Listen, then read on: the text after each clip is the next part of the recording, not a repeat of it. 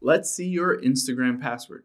Now, if you want your Instagram password to be able to copy and paste it to a different device, to fill it into so you can log into your account, you can see that password just by going into your iPhone and hopping into the settings here. And once you're there, we'll scroll down to the very bottom here and we can tap on passwords. This will populate all of your passwords, and at the top, you just search for Instagram.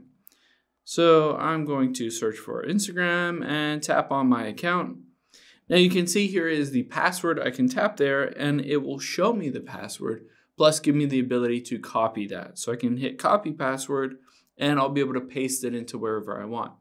However, if you don't necessarily use Safari and your iPhone, it might be stored in Google Chrome as well. So if it's not in here, let's check Google Chrome. So open up Chrome and tap the three dots at the bottom right, and then tap on Facebook Manager here.